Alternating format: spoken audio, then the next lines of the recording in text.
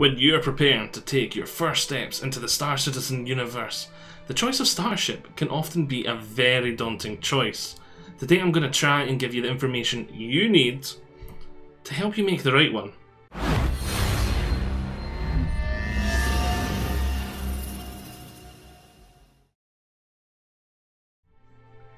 So, for whatever reason, you have decided it's time to pick up Star Citizen. Whether you be a long-time follower who's finally taken the plunge, or you are someone who has just recently discovered Star Citizen, you're now in the position of trying to decide between your starter ships. And there are several game packs with several different types of ships that all come with the game. But there are two that are sort of thrown at you. It's sort of talked about as the two main starter packs. They're sort of branded as the two main starter packs. And that is the Aurora MR and the Mustang Alpha. We will be talking about a third ship, but we're going to leave that till a bit later. The reason these two ships are seen as the starter ships is mainly because they're the cheapest ships, they're the sort of entry-level ships. Obviously, when you're really new to the project, you're going to be wanting to try and not spend too much on the game. You want to just get your first taste kind of thing, and you could always then upgrade later. The developer, that's one thing, the developer is really good. At any point, you can just say, I'm not keen on this package, and you get like a full store credit of everything you paid, and you can just buy another one, or you can just choose a ship and just upgrade the ship whilst keeping the old package. There is a lot of stuff in there. These two starter packs are seen as the dipping your toe into the water starter packs. There is a lot of similarities between the two ships, but there is a lot of flavour and differences between them as well. And even though you could get by with either ship for dipping your toes into the game, that is the whole purpose of these two starter ships, they are sort of slightly tailored more towards different people. That is one thing I want to just quickly mention here as well. Factory is a wee bit bigger deal than you would imagine. You'd like, why is Factory a big deal? You're just going to load up the game and start upgrading them. Why is it a big deal, Factory? You've got to remember that there's going to be a lot of wipes between now and release of the game. So every time the game's wiped, you're going to lose all those upgrades to your ship. And you're going to go right back to just having the stock factory level gear. And even though this is a really good time for people that are just getting into the game to jump into the game, because ship renting is going to be a thing literally just around the corner as I'm talking to you right now. In the next week or so, 3.7 will be hitting access to the public, basically. At the moment it's in wave 1 at my time of recording, so only, I think it's subscribers only have access to it at the moment. So you are going to be able to rent ships, try out other ships in-game with in-game currency. There was already the option to purchase ships with in-game currency, but it was a wee bit grindy. Renting ships is far more economic, and especially when you consider there's going to be wipes. So it is a great time to jump into the game, because you're going to be able to try out so many more ships. And so you're not going to be wanting to spend a lot of money. My point here, I'm getting to my point here by the way, I'm not just rambling on. My point is, you're not going to be wanting to spend a lot of money on upgrading these ships, because you're going to be wanting to save up a wee bit of money, then rent a bigger, better ship that can do a lot more. And maybe you can have a friend in it too. You've met this other guy and you just want to go and do a mission together, because sharing missions is going to be a new feature in 3.7 as well. So there's going to be a lot of other things you're wanting to do and a lot of other things you want to spend your money on. But before we talk about their differences, perhaps we should get the stuff out of the way that they are very, very similar about. I'm trying to think of a good word there, but I can't really think of one. The areas where they're very, very similar anyway. They are both very, very small, tiddly little fighters, as you would expect. What you expect for your entry-level ship. You're not gonna like have your big, huge carrier that requires like 5 players at least to properly man to be a starter ship. You're just taking your first little foray into the world, So that is kind of what to expect. They obviously are both very small, which does help when you're landing like a small ship. It is a much easier to land due to the simple fact that it's small. Landing pad obviously much bigger than the small ship. You don't have to be hugely accurate. So yeah, that is a pro for both of them and a con at the same time, this size and scale, because a lot of people like me, just big ships are just so cool. You want a big ship, you want to pilot a big ship, you don't want to, well, you maybe don't want to pilot a big ship, you want to be in a big ship, you got lots of room to explore, that kind of thing. So they are both very small ship, one-man ships. In fact, well, we'll talk about that later. We're talking about the stuff that is similar. They both have very small engines. Their quantum drives are really small. If you're going to be wanting to jump between the planets in the solar system, be expecting a hefty like travel time of like 15 minutes in the quantum, like warp travel or whatever, like Star Wars, when the stars all turn into lights and pass you like that. You expect to have a long travel time in these ships if you want to jump between the planets. They're not really designed for that sort of thing. They're designed to have like a carrier style ship to land on that then travels between the planets or even solar systems once a second system is added to the game. They're more designed for interplanetary system travel. So if you've got a planet and then it's got several moons, you quantum drive to the moons. That's the kind of travel that the quantum drive is designed for in both of these ships. They also have very, very small, as you would imagine, cargo capacity. So even though in both of the descriptions on the site it does talk about the cargo capacity being like a good thing for these ships, it is really not. It's not going to be much in the way at all. Plus, comparing that to the fact that their quantum drive is only really good planetary system wide, not even solar system wide, they would really, really struggle if you were just wanting to come in and just trade freight, as that's the way the gameplay you're wanting. Neither of these ships are really designed for that. But if you are wanting to be a freight trader, that kind of thing, I still recommend picking up one of these starter ships first, because, as I said, it's all about dipping your toe into the waters of the game, learning the basics, flying around, making mistakes, that kind of thing. These are the kind of ships you want to be doing that sort of thing in. It doesn't matter so much these days when there's not going to be much costs, your insurance is never really going to run out and that kind of thing. But once the game is fully released, you don't want to be taking a huge capital ship out and just going for a joyride in it kind of thing. That is going to come with very hefty bills, when these little ships are kind of more going to be like your little joyride, learning to play the game kind of starter ships.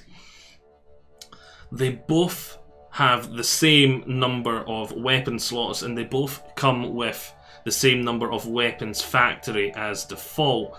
We will describe the weapons on each of them a wee bit more when we're describing the differences in them, but standard, they both come with 2 forward mounted weapons with the option to upgrade for 2 like wing mounted weapons as well, all of the small size. So when it comes to firepower, they are very, very similar. In fact, you know what, we're talking about firepower, we'll talk about the differences in their firepower whilst we're here. The site describes the Aurora MR as having 2 lasers, as well as the Mustang having its 2 lasers, but this is not 100% accurate.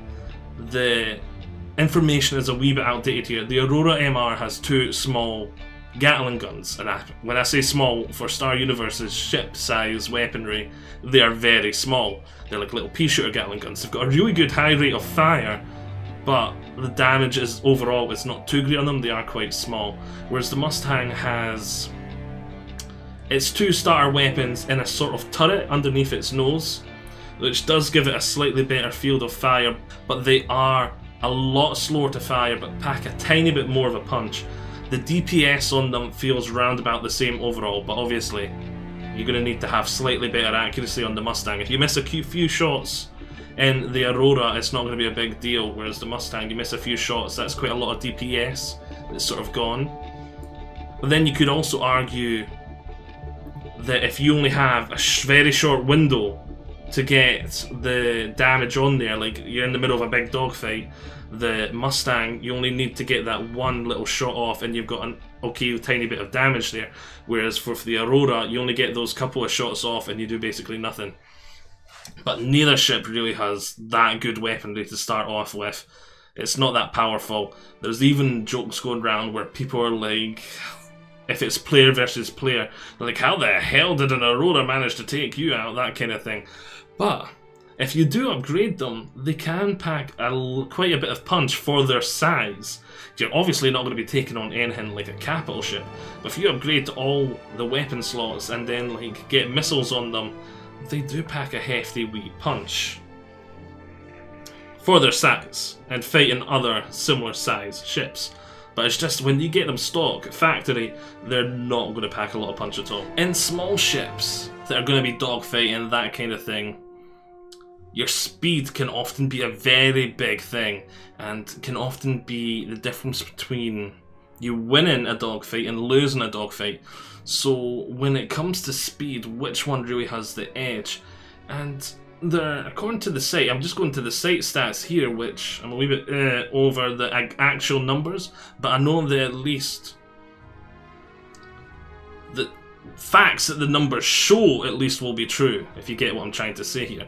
So they might have been tweaked and the numbers won't be exact probably, but the actual which one's better at what will still be the same. According to the site anyway, the Mustang Alpha has a speed of 255 meters a second, which is a hell of a lot faster than the 195 of the Aurora. So as I said, even though those numbers may not be exact now for you to balance tweaking, you can clearly see that the Mustang has the edge and is intended to have the edge here. But if you take a look at your afterburner speed, it actually shows a different story. The Aurora actually has a 1210 afterburner speed, which is when you hit your like boost, if you imagine a racing game like with your nitro or your whatever. But it's like your boosted speed. It'll overheat your engine really fast, so you're not going to be wanting to use it a lot, but you're going to want to use it when you want that little sudden burst of extra speed. Its afterburner speed is 1210 max afterburner speed, whereas the Mustang's is 1160. So that is a rather small difference, and so I definitely give the overall speed advantage, tongue-tied, very much so to the Mustang. And yeah, the Mustang does seem to have the slight edge when it comes to dogfighting, for the simple fact, as I said earlier, it only needs that narrow window for the weapons to deal that wee bit damage, and well, that's just the starter weapons, you could then argue again, but then the speed and maneuverability of the Mustang is slightly better. If you see here, we've got the pitch, yaw and roll sort of stats for the two of them, which is your sort of maneuverability when you're just using your like thrusters around the place. For the Aurora, in order of pitch, yaw, then roll, is 70, 70, then 95. Whereas on the Mustang, it's 90, 90, 135. So that's giving you a much more power from your thrusters, giving you that sort of wee bit edge and maneuvering as well. And then when you come to acceleration, the Mustang takes it again. It is a much more agile little fighter, with the Aurora's X, Y, and Z axis being 42.9, 45.6, and then 44.1, whereas the Mustangs is 73.8, 84.1, and 72.2. So again, those numbers may not be exact in the current build, but it gives you a clear sort of feel and taste for which one's going to be better at what, and that is a clear big advantage to the Mustang. But one thing that is quite important, especially in a game like Star Citizen, is immersion. And immersion can come from many things. Now, if you want, the Mustang and the Aurora have quite different feels and looks. The Aurora has a very nice, clean sort of design. It's sort of sleek, very sort of modern age, space sort of look and feel to it. You can see in its cockpit with its dual handles and its power, its sort of information displays across your field of vision. and it's sort of nice, sleek sort of cockpit and very sort of angular sort of design, whereas the Mustang has a much more sort of grittier, sort of 80s, 90s sort of approach of what space travel would look like. It's all its information is on the one console right in front of you, but there is no sort of struts or anything like that. You've got a much nicer sort of high field of view, so you may not have as much field of view in your immediate lower sort of area, but you have a much better sort of higher field of view. Then you've got the actual look and model of the ship itself. The Aurora looks like it's longer, but according to the stats it's actually shorter. But I think that's more of its just sort of sleek design and elongated sort of look. Whereas the Mustang is definitely the taller of the two, and it definitely gets cool points for the fact that when you deploy the landing gear, the wings also raise, giving it a very nice cool factor there. And you can see at a glance that the Mustang has a much more of a fighter sort of style and look to the ship, whereas the Aurora is meant to be more of a sort of all-rounder, slightly more modular kind of look and feel. Now there is a slight difference to the storage space default on these ships. The utility item on the Mustang Alpha is its storage box, its mini little cargo box, and that is what gives it its 4 units of storage, which does beat the Aurora's. You're going to be hearing this a lot at this point. You'll be like, why the F would you ever go for the Aurora? The Mustang sounds like it's better at everything. But it's not completely the case. So it does have this mini storage unit, which gives it the 4 storage units for if you are dabbling in a wee bit of trading. But I wouldn't really recommend it in these ships. The Aurora does start off with 3 storage units, which isn't as good as the 4. But instead it also has a utility item slot, which you could use to add a small cargo container, or you could use to add many items that basically could tweak the ship in any way, shape or form, which is why this ship is seen as the better sort of all-rounder ship. You'd have this utility slot, which you can put almost anything in. Like, if you add the cargo slot, you will make your ship slightly slower, but you will then have a wee bit of storage. So if you really want to do fray, and you're going to have to use one of these starter ships, at least at first, the Aurora would be the way to go, and you could get the utility item to upgrade your space. Or you could get some sort of energy booster that gives more power to the shields, but remember there will always be a drawback. You're always going to have something that makes you lose out. So if you do get the say a capacitor type thing that upgrades your power to your shields, it will drain your guns and a wee bit more. As well as you having this sort of better all-round view in the Mustang, the window, which is nice and smooth, is also a wee bit dirty, which in situations isn't always the best. If you're sort of an angle where the sunlight is hitting the glass at a right angle, it can make it very hard to see out of, but it does add a lot of immersion. If you're planning to be like this dirty little fighter, well, dirty little fighter is probably the wrong way to word it, because you're not fighting dirty, but if the ship itself is dirty, you've got like an old junker, it's a hand-me-down or something, the Mustang definitely has a wee bit of a feel there that the Robert Space Industries Aurora doesn't. But now we're going to get into an area of immersion, so to speak, that the Aurora really kicks the Mustang's butt. Just having space, that is a really big thing in this game.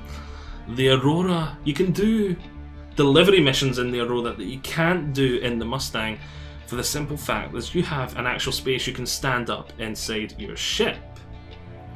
These delivery missions where you get to be Fry, the Fry, the interplanetary delivery boy from Future Hour. Yes, you get to be him. You can go to this place, pick up a box, take it somewhere else, put it in, deliver it like a pizza. And because you've got nowhere to stand up inside your Mustang, you've got nowhere you can sort of place that box. With a Mustang, you climb into the cockpit, that's it. There is nowhere to move around. Whereas for the Aurora, you've got these cool, nice, sleek doors you can open up. A wee ladder, climb inside. Is that a bed as well in the back for you to sleep in? That is, for immersion reasons, that is a huge thing. And the bed actually has a really good practical aspect of it as well.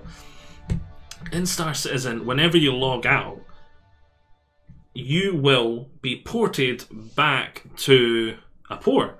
Your last major port you have landed at, you will wake up in an easy hab, which is basically like space era travel lodge that you just wake up in. You can then go summon your ship and take off and have your adventures again.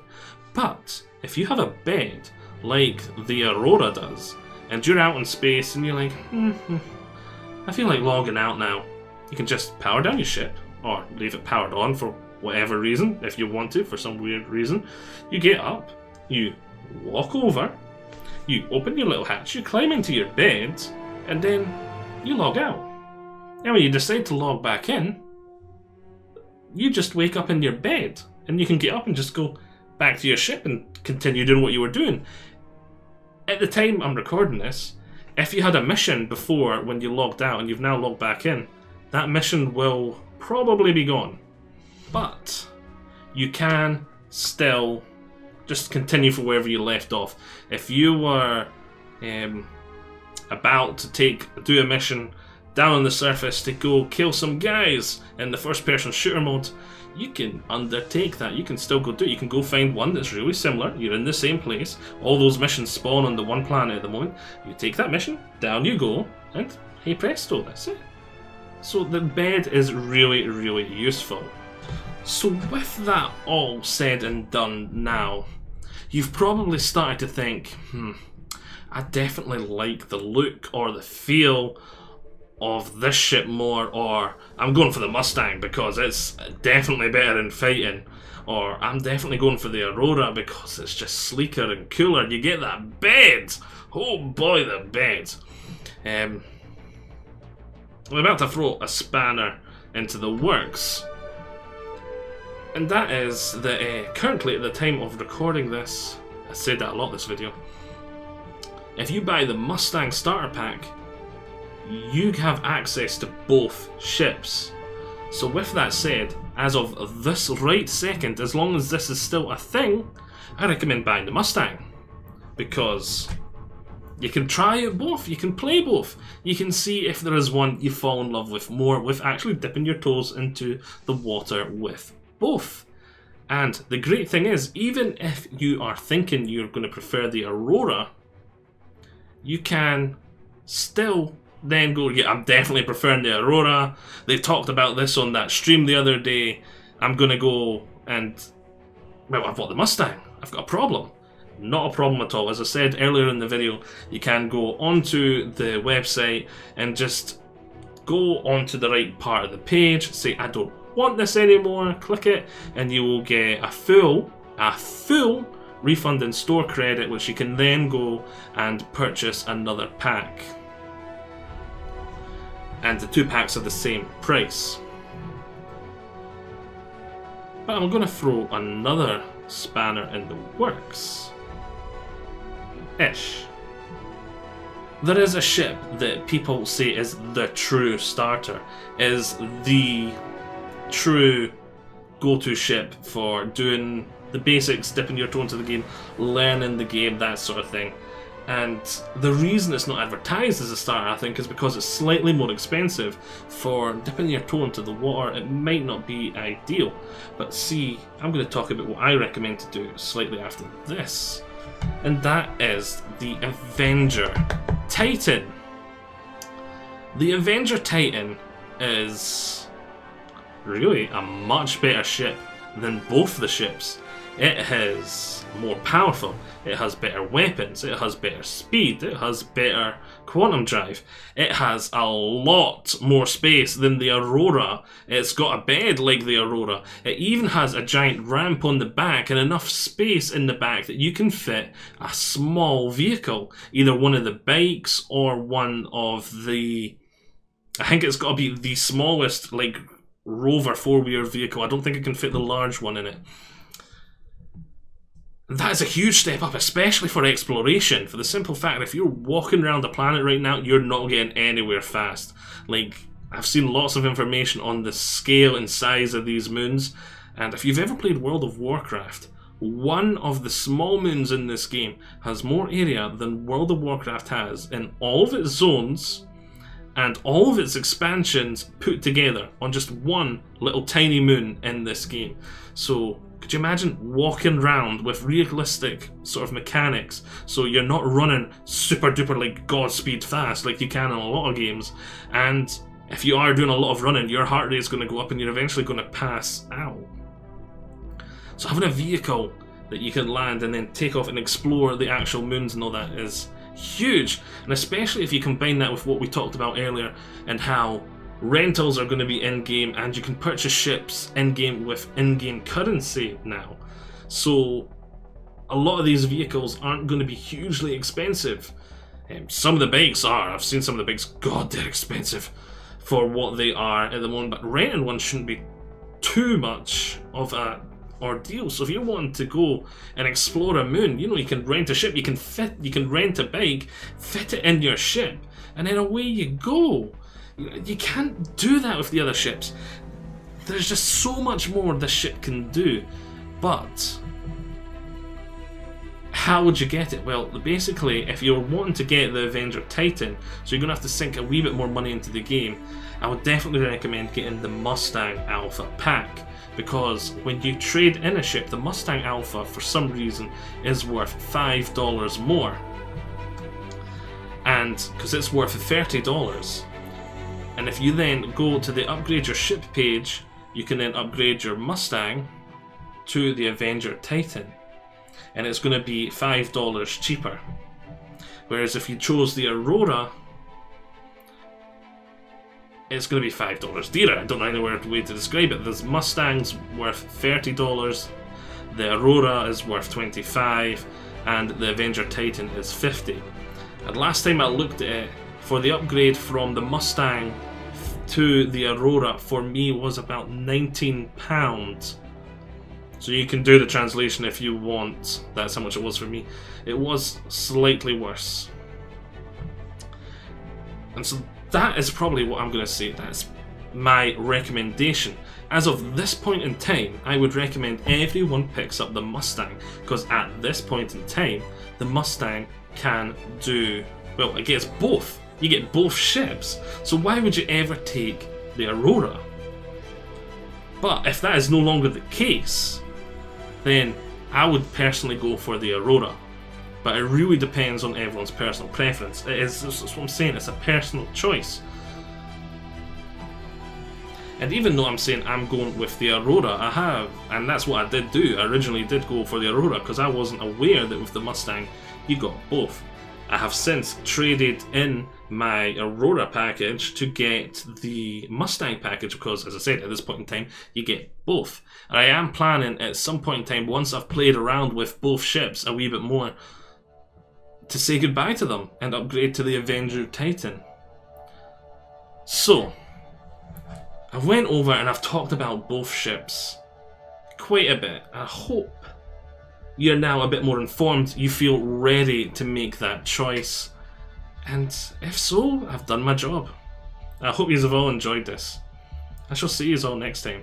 Bye, say bye.